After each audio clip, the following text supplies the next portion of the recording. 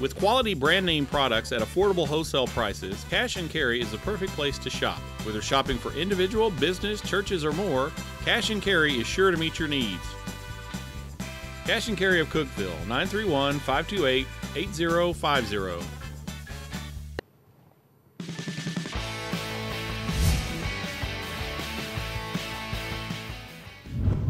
Homecoming done right. Hello, everyone, and welcome to the Marcus Satterfield Show presented by IWC Cash and Carry. You know this guy by now. He's Tennessee Tech head coach Marcus Satterfield. I'm your host, Dylan Vazano, and the Golden Eagles, they soared on homecoming, a thrilling 21-20 victory against Southeast Missouri. Coach, that was a fun game to call, fun game to watch. How about coaching it? It was good. I mean, we tried to follow the process like we tell the players. I mean, we weren't really worried about the score, if we were scoring, not scoring. We were just coaching as hard as we could every play, not looking at the scoreboard. Our players reflected that same energy that our coaching staff had, and we, unlike past weeks, found a way to make plays at the end when we had to win a game against a really good opponent. And defensively, I mean, in that second half, that was really impressive. Yeah, the defense has gotten better each week, and we're leaning on them a lot because we're not the most explosive offense at this point. So for them to come out and stop them a couple times on third down, on fourth down, and then in the red zone, I mean, SEMO was 1 for 4 touchdowns in the red zone with 1 field goal and 2 missed field goals, and that was the difference in the game. Ready to take a look at the film? I am, yes. All right, let's do it. Let's roll it. Introducing the game highlights, and that is brought to you by Wendy's of Cookeville. Tennessee Tech against Southeast Missouri, a pivotal Ohio Valley Conference battle. Of course, Coach, it's homecoming. You had a lot of fanfare, festivities, pageantry. There you go, running out, touching the Golden Eagle, and a great crowd on hand. Yeah, it was a great crowd. We got to get even bigger and bigger as we go. Hopefully some people that don't usually come to our games had a good time, saw the product, and will come back and visit us soon. You see the coin toss, and Tennessee Tech does win the coin toss. They elect to defer, so they give Southeast Missouri the football first. The Redhawks come out, and after a 4th down conversion on the drive, they start to put something together. Here on a 2nd down and 12 from the SEMO 44-yard line, it's Jesse Hoskett. He completes it 44 yards to Christian Wilkinson, so that gets the Redhawks into the red zone down to the 12-yard line, and they are able to punch it in. 3 plays later, Will Young goes right up the gut, touchdown, and Coach SEMO strikes first. Yeah, we got him to 2nd and 11, got him to 3rd and 11, let him get one to 4th and 1 and 4th and 2. They went for it, extended the drive, ended up in a touchdown. We got to get better at defending 2nd and long. Ryan McCrum, the extra point. There he nails a 51-yard field goal, his 9th career 50-yard field goal or more. So that makes it 10-0. How do the Golden Eagles respond? Well, pretty well. There's Michael Birdsong. What a catch by Chris Cates, Coach, on a 2nd and 6. Yeah, I wish we had some good slow-mo on this one because it was unbelievable. We cupped the ball and then pinned it on his thigh and came down with it without hitting the ground. Later on the drive, could have been the play of the drive. Birdsong is sacked right here on a 3rd and 7 from the SEMO 32, but a Fernando Wigham penalty on the face mats gives 15 yards down to the SEMO 17-yard line, and Coach, Golden Eagles capitalize. You'll see a 1st and goal from the 2-yard line. Dede Thainrat, his 4th rushing touchdown of the season. That play was very well blocked. It was a clean run in. And, there was a hole big enough, as you could say, the proverbial drive a truck through. And then the play before that, Mike did a great job again extending the play, get it down to the 1-yard line. 12-play, 75-yard drive. There's the extra point. Took 7.5 minutes off the clock. Very next play from scrimmage. Hoskett had 1 interception over 200 passes coming in. I repeat, 1. Well, there's number 2. Elliot Norman, the junior linebacker, picks it off, and Coach, he is gone for the touchdown. Yeah, that was really neat to see. He made the same exact play in camp against Michael in the offense, and just to be able to catch the ball and come down without falling down, he had to torque his body.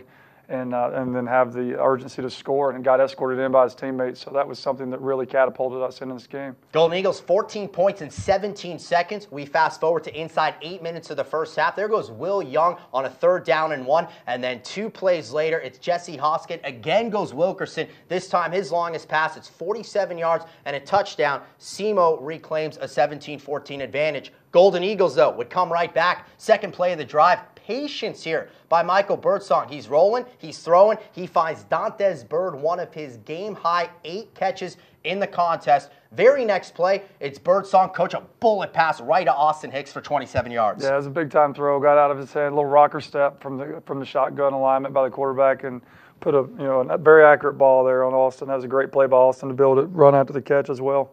3 plays later, 3rd and 4 from the SEMO 34-yard line. We saw Cates the other great catch. That's a perfect throw and another good catch. Yeah, that was a great scheme right there. Used some motion to get a coverage indicator. Mike saw man coverage, went to Cates with the one-on-one, threw it right over the defender's head, and that's a hard ball to defend. This play right here is ridiculous. if you could see it from the back view of where he put this ball and how he threw it, that is a NFL throw. That's big time. And this guy's out there competing. That was a 1st and goal from the 10-yard line. The very next play after the Chris Case catch, it is Birdsong to Bird. Absolutely perfect throw, the tight window that he fits it in. Extra point is up. It is good. So Tennessee Tech reclaims the lead. They're up 21-17. This is the middle of a 9-play drive. Very next one for Southeast Missouri. There goes Will Young. His longest rush, 22 yards. He would get 102 in the game. But here on a 4th and 9, the field goal is up. Coach, it is no good. And you called the timeout right before that little icing right there? My dad was asking me that. He's like, that was big time. So I was like, I'll be honest with you, that we had timeouts. I've always seen that on TV, and I always wanted to do it. So I was like, you know what, I'm going to see what happens here. And I was afraid right when I called timeout he was going to miss it, and then everybody would be like, you idiot, why did you do that? But it worked out well. I'd like to think I had strategy, with that, but I really didn't. I was just playing ball, coach. Didn't want to take any timeouts into the halftime with us. Well, on the missed field goal, you guys are now 21-17 at the half. So what's it like in the locker room? It's pretty simple. I mean, guys keep playing as hard as you can. If they don't score, you win the game. So all you have to do is just go out and execute. You don't have to do anything special. You don't have to play any better. Just don't let them score, and you win the game. Well, Tennessee Tech leading by 4. Let's show you how the rest of this football game went. The third quarter with the Golden Eagles on top, 21-17.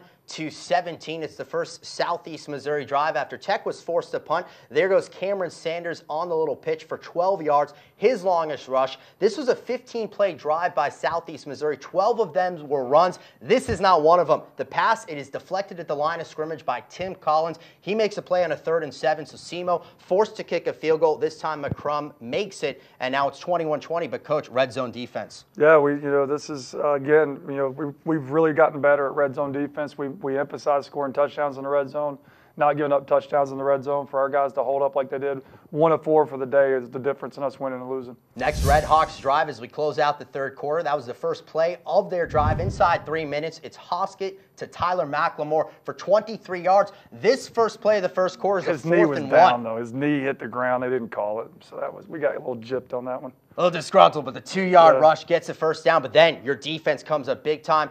3rd down, that's no good on there. And then the missed field goal once again. That's huge. Again, 1 for 4. Our defense, we don't have to let them get down in the red zone to play great defense. But once teams are getting in the red zone, our guys really stiffen up, and they will not let them in the across the goal line. SEMO, a few possessions later, that's inside 7 minutes. A big sack by Joe Robertson. 2 plays later, 3rd and 10 from the Tech 41. That one goes incomplete. And so now, Coach, the Red Hawks are forced to punt. They send Alex Knight out there. It's a good punt. Gets some members bouncing down to the 1-yard line. Yeah, this is a great punt. And, as soon as it hit on about the 18 and rolled to the 1, I was thinking, what in the heck?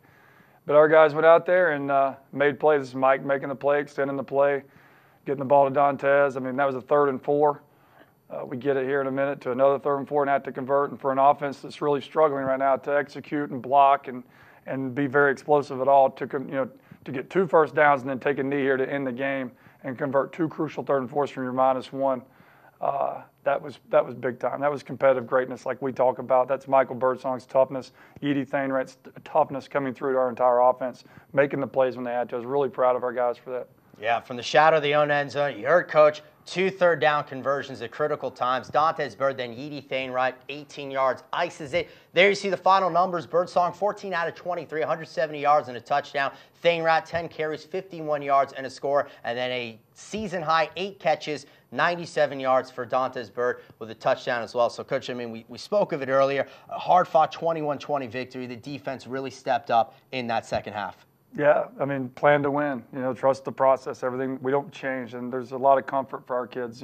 There's no gimmicks in our program. It's the same every week, and we just have to get better at our process. And you look at it like people would look and say, well, your total yards are down, and you gave up these plays. We don't care about those. We care about certain things in a game. We care about touchdowns in the red zone. Our defense 1 for 4. Our offense 2 for 2. We care about turnovers, win the turnover margin. We didn't have any. They had 1 for a touchdown. We didn't beat ourselves. We had 1 penalty. They had 6. So we handled our process, and we won the game. Well, Tennessee Tech gets their 3rd victory of the season in OVC action. It was a full day of action across the Ohio Valley Conference. All 9 schools were on the gridiron. So let's take a look at the OVC scoreboard and standings. That's brought to you by the OVC Digital Network. It was a shootout in Charleston, but Murray State wins it 40-38. They had 6 turnovers in the game. Also, Connor Mitchell kicked 6 field goals. Racers win. Number 2, Jacksonville State, 3 defensive touchdowns, gives them a 24-7 victory. UT Martin, their record evens up to 4-4 with their 3rd loss to an FBS opponent. They go down 31-6 to Georgia State. And another shootout over in Clarksville. Austin Peay comes up short against Mercer. Govs did, though, have 500 total yards of offense for the first time since 2006. Jared Beard with a career-high 181 receiving yards. Final game on the Ohio Valley Conference slate. There you see number 25 Tennessee State going down 35-17 to Vanderbilt. TSU did lead 14-7 in the first quarter, but they lose the contest to go to 5-2 on the season. Now, as we're going to take a look at the OVC standings, Jacksonville State still atop with a 3-0 record. UT Martin 3-1 in second, then Tennessee State at 2-1, Eastern Illinois 3-2. There's Tennessee Tech at 3-3, SEMO 2-2, EKU 2-2, Murray State 1-3, and then Austin Peay with an 0-5 record. Coach, seems like a jam-packed throughout the middle of the OVC. And it all comes back to last week. I keep looking at that Eastern Illinois name, and it just drives me absolutely nuts. But yeah, it's jam-packed. There's equality everywhere. We've got to finish out the season, see what we can do. Well, glad we were able to get the graphic off, and then it's back on to us. So that's over and done with. What also is over and done with right now, because we're going to take a quick break. When we come back, though, we're going to introduce a Golden Eagle player. We'll take a look at a mic'd up segment as well. So stay with us right here on the Marcus Satterfield Show.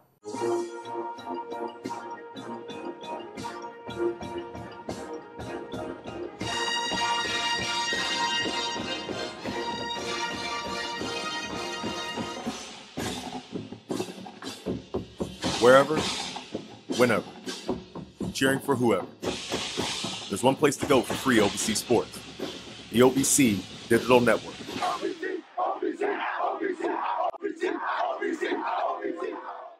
Back here on the Marcus Satterfield Show, presented by IWC Cash and Carry. Well, we told you all about the Golden Eagles and their 21-20 victory against Southeast Missouri. Very defensively led in that second half. One of those players, sophomore linebacker Josh Poplar, had a game-high 16 tackles. He currently leads the Golden Eagles with 84 tackles on the season. So let's hear more about the Tech sophomore, introducing the player profile. That's brought to you by ttsports.com. My name is Joshua Poplar. I am a redshirt sophomore, and I play linebacker. I'm from Knoxville, Tennessee, and my family has helped me tremendously in my life, shaping the man who I am today. They've always supported me from youth, and they've always had my back throughout everything. I started playing football at a young age, at 8 to be exact. I just would play with my brother all the time in the backyard, and finally I asked my father if I could play organized football, and he got me strapped up and ready to go. My father, he played a lot of sports. He played football, basketball, ran track, and he was pretty successful in all those sports. He was an All-American in basketball, but the best sport he was at was track. He competed in the Deaf Olympics in 1969 and 1973, and won the silver in both of those events for shot put. My parents being deaf, a lot of people may overlook that and don't think much about it, but I had to grow up at a young age. My parents depended on me for communication, whether it be going out and to the grocery store, handling with business sort of things, with bills and things of that nature, and I would have to communicate for them. So I had to learn how to interact with people and read their body language and things of that nature. So I really had to be there, and they used me as a backbone and also used my parents as a backbone. I would definitely, the most influential person in my life would definitely have to be my father. He's always taught me how to be humble in every situation, whether it be in sports or just dealing with people or in just life in general. He's always taught me to take care of others and put others before yourself and things of that nature. My parents can come to all my games and even away games too because they're relatively close. So having them as a support system really helps and, for my mentality, my mindset heading into the game. I tore my ACL my junior year in high school. And in high school, that's a pretty big year to, shine and do your thing. And I didn't really have the opportunity to go out there and compete. with my brother, so that really set me back as far as the mindset. So it was definitely tough overcoming that, but everything worked out for the better, so I'm thankful for it. One of my high school coaches' sons played here, Darian Stone. His father was my coach in high school, and he really pushed me to come here. Obviously, I walked on here thinking I had the opportunity to compete and earn a scholarship and be able to play here and help Tennessee Tech win a championship. Playing football here has helped me academically by holding me accountable and time management. Knowing I have to be at certain places or study at a certain time has really helped me in my academics because I need to be crisp and I can't be behind on certain dates, and my grade will reflect if I'm behind on a certain day or things of that nature. So, personal goal I've set for myself is to lead the team in tackles and also be all conference this year. I've worked really hard and I've really just set that mindset to be up there with the top. Our team, and I love my teammates.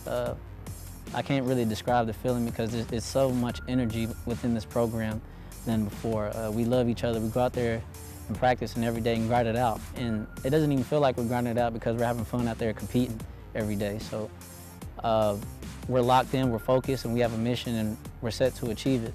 So we believe in the process and Coach Satterfield and all the coaching staff and the things that they have us doing. So we're locked in and ready to go. I look up to Elliot Norman. He's a fellow linebacker of mine. He was in a similar position I was in walking on here. A lot of people didn't have faith in us starting out, and we started from the bottom.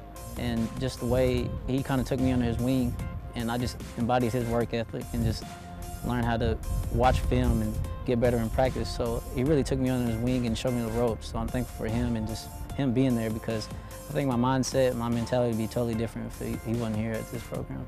I like to be precise in everything I do and know what I'm doing on the field and things of that nature, and sometimes I can psych myself out by thinking of too many scenarios. And Coach Quinn, he told me that, I just need to go out there and play football and have fun, and everything else will take care of itself. And if I just fly around and have fun, that, everything will be all right. Wow, Coach, a great story, and obviously just a great season he's having. Unbelievable. I was one of the guys that, I didn't know. I knew I liked the kid a lot, but sometimes you get into that trap of liking a kid, and maybe he's not as good a player as much as you like him, but he has lived up to all of our expectations and beyond. I mean, he's a single digit. The guys, he was one of the first guys that was voted as the 9 toughest guys on our team. And you can always tell a leader when they do interviews, because he never talks about himself. He talks about Elliot Norman, he talks about his parents, he talks about all the different people that influenced his life. That's a leader. We talk about practicing better than anybody in the country. He's the reason we can. Talk about loving each other. He's the reason that the team is coming together like it is. So, I'm so glad we got a couple more years with him. I think he's going to continue to be better and better and better. And, his future is so bright. Even if he never plays it down in football in the NFL, he is going to be an elite leader in some form or fashion in any business that he wants to go into. So people want to hire student athletes in, leadership positions to enhance their business. He would be the first one I would look at. Great, great, great young man. Such a talented young man, and Tennessee Tech, such talented practices that they've been having recently with some of the Golden Eagle success. As always, we take a look inside those Tennessee Tech practices. So let's introduce Mic'd Up right now, and that is brought to you by Pepsi.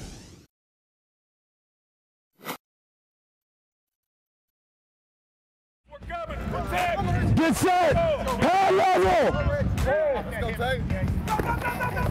Stay square! Stay square! Fight the ball! Ready, go! Go! Good. Hey, push that side so we square up. Push that side so we square up. Fly off the ball, roll your hips. Get both feet in the ground. Come on. Ready to go? Drive, drive, drive, drive, drive! Bag holders, you have to give resistance. You have to make it realistic. Let's go. Waste some time. Here we go. Area step right, drive them off the board. Here we go. Ready to go. Hustle back, hustle back, hustle back. Joe, don't turn, don't turn. Accelerate all the way down that board. Accelerate, accelerate. Get to my landmark. Get to that play side number, drive them off the board. On express. Ready to go. Drive, drive, drive, drive. Sluder, great job. That way to come off the ball. Here we go. Here we go, here we go. Offset with 2-yard cushion. On the express count, the bag starts shuffling, all right? You gotta run. Get my backside hand to the sternum and run for that leverage. I'm not crossing over with my feet. I have to keep a good base. I gotta accelerate, all right? So I'm right here, screw up a little bit, all right?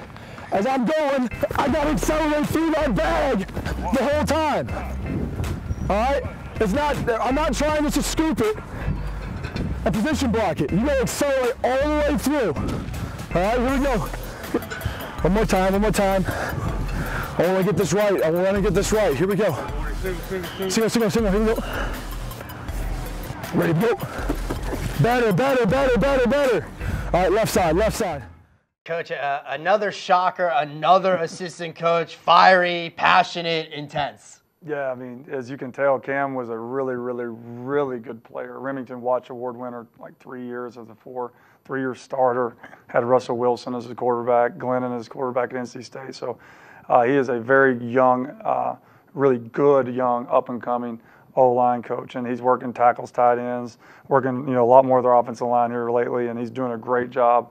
As you can tell, I mean, he's got the demeanor and the energy, like you said, to be a great O-line coach. And I can make fun of him now. He was starting to wear down towards the end. He was practicing harder than the players were. So, just like you said, like the makeup of our entire staff, there's probably 6 guys on our staff right now that can go be head coaches, and he definitely falls into that lineage. Well, we're going to take a break right now on the Marcus Satterfield Show, but there's still lots to get to in what was a very busy homecoming weekend. So stay with us right here on the Marcus Satterfield Show. What are you looking for? A place to belong? A path to a career? A way to make things better? Do you wonder what opportunity looks like? Explore your answers here. Change your world at Tennessee Tech University.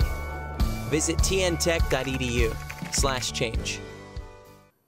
Hello again on the Marcus Satterfield Show, presented by IWC Cash and Carry. Well, of course, Tennessee Tech football team with a 21-20 victory over Southeast Missouri. That was one of many events on the campus of TTU. And to tell you more about some of those events, here's Golden Eagle Athletic Director Mark Wilson with this week's Golden Eagle Update. That's brought to you by the Tech Athletics Twitter at TTU Golden Eagles.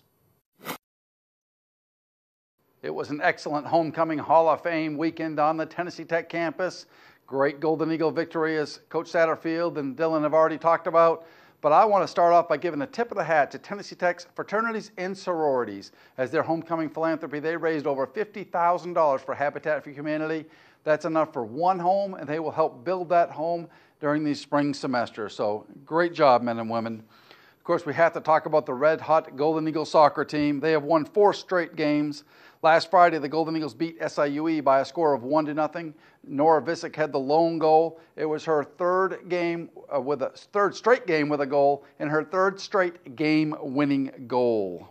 Kari Nutterman hit 8 saves in that contest for Tennessee Tech to preserve the big victory over SIUE. On Senior Day, it was very fitting that 2 seniors, Kaylin Pruitt and Abby Gearing, each found the back of the net to lead the soccer team to a 2-0 victory over Eastern Illinois.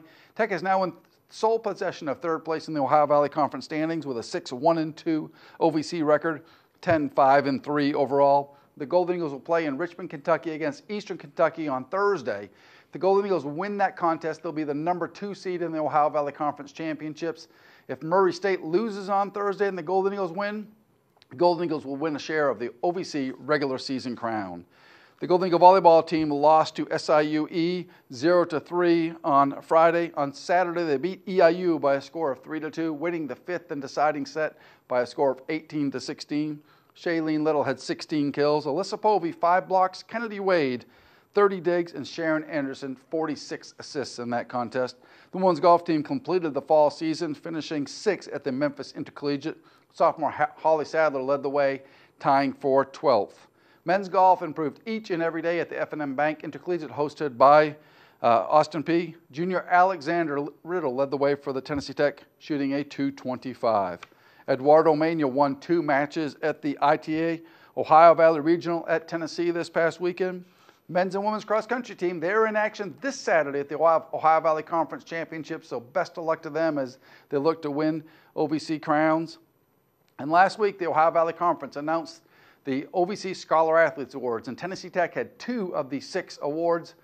Tip of the hat, congratulations to Abby Gehring and Alberto Esteban. That is the highest honor that the OVC can bestow upon student athletes. This week's Regions Bank Athletes of the Week are Abby Gehring and Elliot Norman and Josh Poplar. Great job. Gabby Perez was named September's Unsung Leader Award. This Thursday is Purple Palooza. Join us. Trick-or-treating begins at 6. All the basketball activities at 7. Basketball season tickets are on sale now, 931-372-3940. And, of course, it was announced earlier today, the Tennessee Tech at UT game time is at 4 o'clock Eastern, 3 o'clock Central. Tennessee Tech ticket office still has a few tickets available, so if you want to see Tennessee Tech and head coach Marcus Satterfield take on the Volunteers, just call them. Again, 931-372-3940. Back down to Coach Satterfield and Dylan. Thanks, Mark, up there, as always, giving us everything that we need to know about Tennessee Tech athletics. All right, Coach, well, usually this is the part of the show where we talk about this week's opponent, but you guys are on a bye. Next game will be 2 weeks against the University of Tennessee on November 5th. So heading into a bye week, and kind of what is the focus and what do you guys look to do?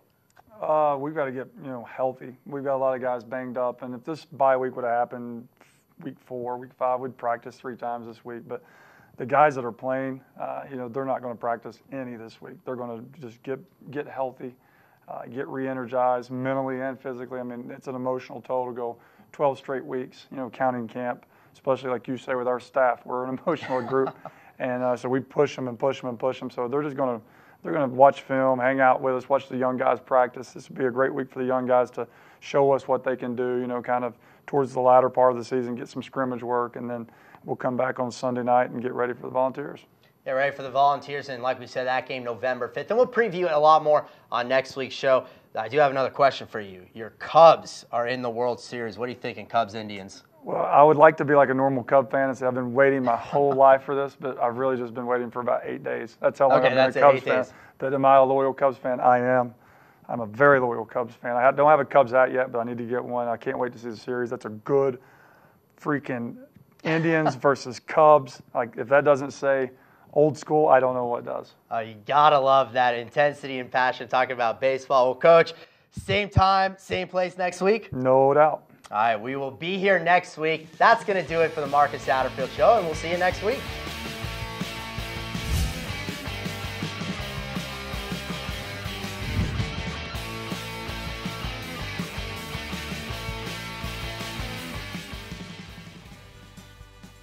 With quality brand name products at affordable wholesale prices, Cash and Carry is the perfect place to shop. Whether shopping for individual, business, churches, or more, Cash and Carry is sure to meet your needs.